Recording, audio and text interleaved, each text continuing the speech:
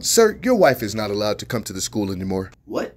Wow, what happened? Well, she started fighting a child, and the mother got in. She beat up the mother, who's actually pregnant. The father tried to stop her, and she actually dropped him, too. Why did she do that? Well, we've been trying to handle the bully situation, as you guys requested, and it's just been taking a little longer. So you telling me my wife came up here and beat up somebody's kid and their family because y'all didn't handle the bully that I believe she's told y'all about multiple times? That's what we called her up here today to work on, but she proceeded with violence. Hey, man, y'all better stop playing with my wife. For real, just because you say she banned don't mean them doors locked. All right, for real, she's like military level threat. So just be careful, for real. But I mean, I'll let her know, but honestly, she might just pull up to the school and want to talk to you after that, and I ain't finna stop her. I mean, I ain't got no control over them actions. We're gonna have her arrested, you know. Look, man, I'm just saying, I just need to handle your bully. If you don't want her pulling up on the school, beating people up, then maybe you handle the bully situation before she got to pull up on the school. And don't think I won't give somebody hands. For real, I don't care who they are, male, female, transgender, I don't care.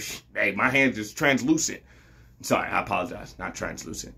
My hands is rated E for everyone. Well, we prefer not to proceed with violence. I'm just saying. But hey, yeah, we'll head out. Yeah, handle your bully problem. Handle your bully. We're gonna have to sue you or something. Yeah, I got it.